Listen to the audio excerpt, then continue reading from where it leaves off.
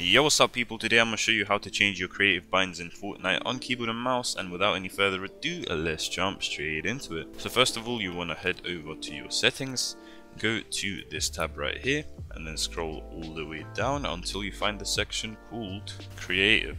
And it's pretty much all the way at the bottom. You can see that I've gone down a hell of a lot, and you'll have all of your creative settings over here. Change all of them to whatever you guys like.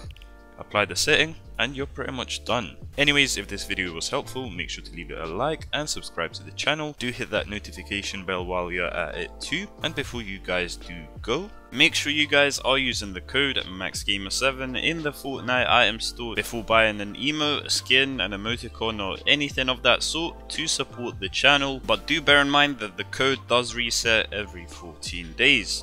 But with that being said, the video comes to an end and I'll see you guys in the next one. Peace.